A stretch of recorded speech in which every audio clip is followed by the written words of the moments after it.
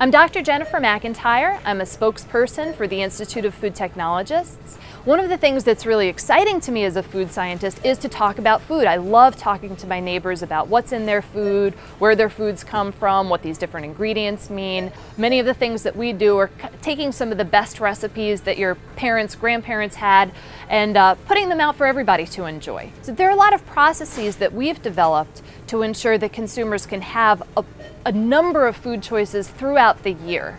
When people talk about processed foods, I try to explain to people that in their own kitchen they're generally processing foods, whether that's cutting, whether it's cooking, there's some sort of processing that they're doing. What's happened in the food industry is that this has just been taken back so that the consumer doesn't have to do it. The food industry is willing to do it, to chop things and dice them and combine them and mix them, and that's basic processing.